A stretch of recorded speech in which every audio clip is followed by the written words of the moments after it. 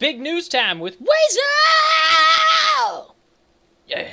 Alright, so there's some big news out there. There's actually it's really big and I can't even get it out right now. There is actually studies for which there have been studies for HIV cures all this time.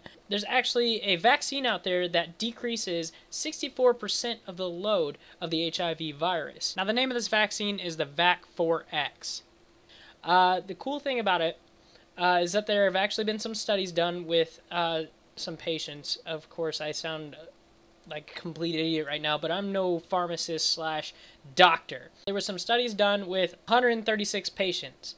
Now, out of these 136 patients, 93 were randomly assigned the actual vaccine, and the remainder of the patients were actually assigned the placebo during this 6-month study. Now, in those 6 months, 64% of the HIV virus actually was decreased, or the load of it was decreased. That's a pretty big number, 64% of the load. Now, you take 50, and that's like half. 64 doesn't take math to figure out that that's a pretty big number, especially when you're dealing with something like HIV. Now, the vaccine works in a kick, kill, boost type thing. Now, what I mean by this is they send in dormant HIV reservoirs into the person. Then the HIV virus encourages destruction of the HIV virus through the person's immune system. And then once that's done, the vaccine boosts the immune system to maximize its attack against the HIV virus.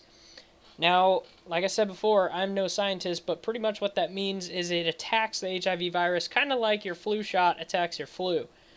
Or at least that's what it seems like to me. I will actually link some of the articles that I have found below that I have found for the research. Now, the cool thing about this is that the research started in 2008, and they also did another study in 2010. That was quite a while ago.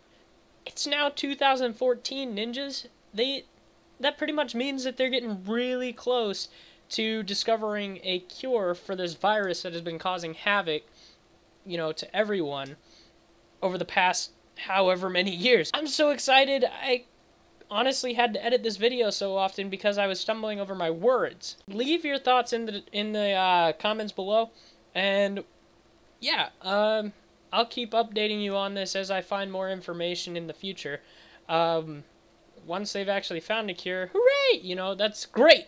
That's awesome. So scientists out there, keep doing what you're doing, and I know we've spent a lot of money on this, so obviously we had to have found a cure at some point. The next step, let's get cancer. Alright? Yeah, that's the big news for today, and I guess I'll check you guys later.